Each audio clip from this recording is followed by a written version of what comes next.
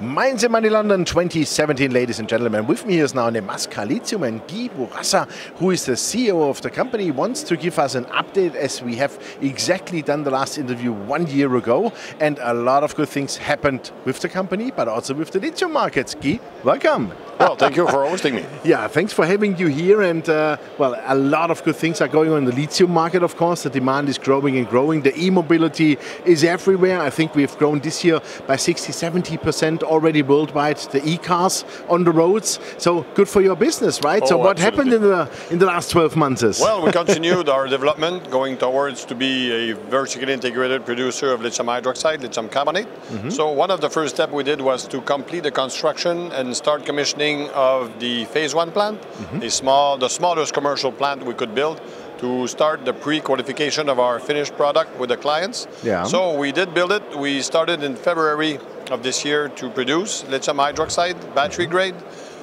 We delivered to Johnson Matthey in Montreal area, about 25 tons up to now, all above the battery specs of the best producers. They were satisfied? Oh, they're very satisfied. We are satisfied too, because it completely demonstrated that our electrochemical process is working very well, making a very high quality, high purity lithium salt.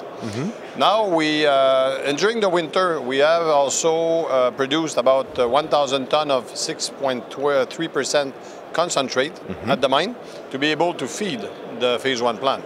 So we completed about 23,000 tons of mining, processed 10,000 tons with a small modular mill to be able to confirm that the ore from the mine would also give a very high quality product. So that's behind us.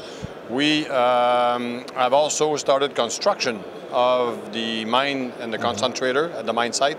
We gave the contract for 13 kilometers of electric line. We're going to be hooked to the grid by February, March of 2018. Very good. That's quite cost effective, right? Oh, absolutely, absolutely. And we're advancing quite rapidly on the detail engineering for the hydromet plant in Shawinigan. So we expect to be able, and we've entertained a lot of discussions with project finance people. We expect to be able to have something closed by Q1 of 2018, so that we should have the mine up and running by the end of 2018, and also have the hydromet plant up and running by the end of 2019. Fantastic. And you have all the money in place already then? No, we are currently completing the final steps to close that project financing. Yeah. We've been very actively engaged in discussions on different aspects of this for the last 6–7 months, very actively. And we are delivering a first ton of finished product of lithium hydroxide coming from the mine in early December. And that's the last point that the financial people wanted to see, the bankers. I see. That's going to be like a proof of concept. Oh, it's more than a proof of concept, because the proof of concept we did with the production for Johnson Matthey coming from their lithium sulfate. Now, we're going to prove that the ore from the mine gives as good or better result for the end product. That's the finishing dot to put the financial project. Okay, super. Question, I mean, mining is adventure. We know that all. It's not easy, and all the time something can happen.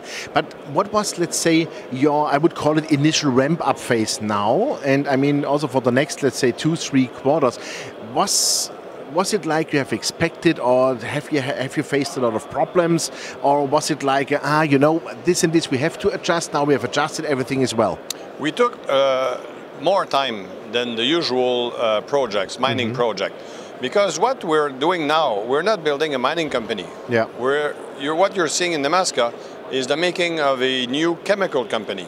So we have done a lot of metallurgical tests for the mine and the concentrator, but we've done a lot more into the electrochemical process.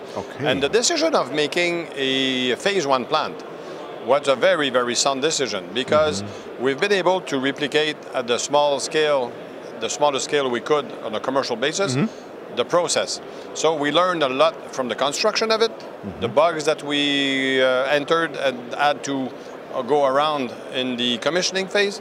And now that we're producing it with our own employees, now we're going to replicate and make sure that we don't have the same issues on the commercial plant. Perfect. So it takes more time. Yeah. But at the end, we're going to be producing, just give you an idea, nobody in the lithium space has ever produced in 6 months from the start of an operation battery-grade lithium hydroxide. We're the first one to do that. It's amazing. Yes, absolutely. It is. Yeah. No, that was exactly my question. You answered it very well, because I like it when, let's say, companies don't go full throttle and all of a sudden, we have to brake because lots of problems occur. So you did it step by step. You made sure all the problems are solved, and then you can go on the full throttle. Yeah. Right? One of the reasons we're able to achieve that, because it's very rare in the junior space that you're developing your own internal expertise. Yeah. But we decided very early on that we would have our own internal expertise, so not to be reliant on consultants and lose that expertise over time. Yeah. So yes, it costs more as G&A, but in the long run, it gives you a very good return. It pays off. So we're asking more questions, and we're finding more solutions because we're asking questions and we're testing things. Yeah. Question: costs. That's a good keyword. Where do you see, let's say, your production cost now, all in per ton, and where is the selling price? Meaning, what might be the margin then for the future? Well, our selling cost, not production cost, according to the feasibility of 2016, is around $2,200 US. Versus a sales price of hydroxide at $14,000 and beautiful over. Margin. Yes, absolutely. Yeah. Even the carbonate selling for $12,000. If you're talking about contract prices, of course, if you refer to spot prices, much higher. But let's talk about contract prices. The prices which are for you important, of course. Absolutely.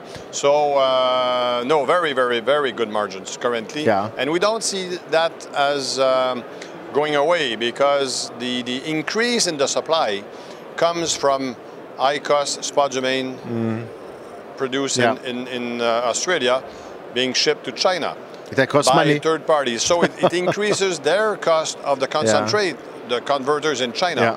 So currently they're about at close to $5,000 just for the concentrate cost in the production. So I don't see a decline in the price from $10,000, $12,000 for years to come.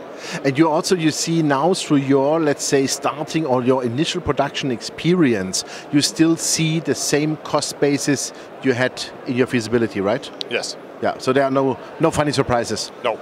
That's important. Absolutely. Super. Well, Guy, thank you very much. That was very interesting. And it looks like that all is in good shape and you're full on track. Absolutely. Super. Then keep it going, and we look forward to 2018. Absolutely. Because the world needs lithium. A lot of it. Oh, and we will be part of the chain. Super. Perfect. Thank you very much for that. My pleasure. Yeah, ladies and gentlemen, it was Guy Bourassa, the CEO of Nemaska Lithium. And you heard that everything is full on track. The company is really working hard to finalize the full production steam, I would call it. And also with the final financing.